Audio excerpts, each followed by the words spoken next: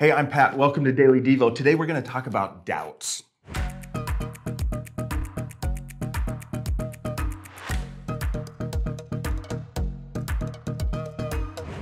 He had the dimensions of his cell memorized. 4 steps, turn right, 4 steps, turn right, 4 steps. He doubted and he hated himself for it. So he called some of his followers in and he said, I want you to go find this Jesus and ask him, are you the one? This is John the Baptist sitting in a cell, awaiting what will certainly be death for him. And he's doubting. And so he sends some of his followers to find Jesus who's out teaching and ask Jesus, are you the one? Now remember, John is the guy who said, behold the Lamb of God, who said, this is the long-awaited Messiah, but now he's doubting. So these followers of John get to Jesus, who has a large crowd there, and they interrupt Jesus as he's talking to this crowd, and they say, John wants to know if you're the one. So we pick it up in John, or in Luke chapter 7, verse 22. In Luke chapter 7, verse 22, then he told John's disciples. Jesus looks at these men who came and said, John wants to know, are you the one? Listen to what he says. Go back to John and tell him what you've seen and heard. That the blind see, the lame walk, those with leprosy are cured, the deaf hear, the dead are raised to life, and the good news is being preached to the poor. And he added, God blesses those who do not fall away because of me. Jesus is quoting basically a passage from the book of Isaiah. So in many ways, he's saying, you just go tell John that what the prophet spoke about 700 years before, it's happening. But it's what happens next that I want to focus on today. Look at verse 24. John's followers leave to go take this message to John.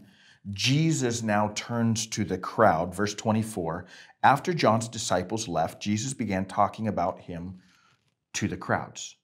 Now you might think this is the time for Jesus to tell the crowds, don't doubt like John.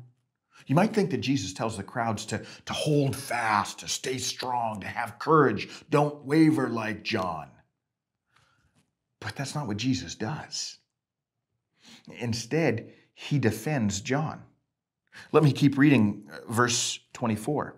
Jesus says to the crowds, what kind of man did you go into the wilderness to see? He's talking about John the Baptist. Was he a weak reed swayed by every breath of winds?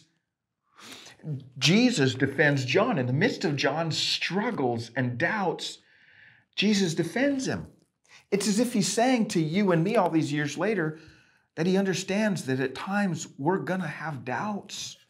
He understands that we're going to struggle at times. He understands that we'll sometimes wrestle with truth.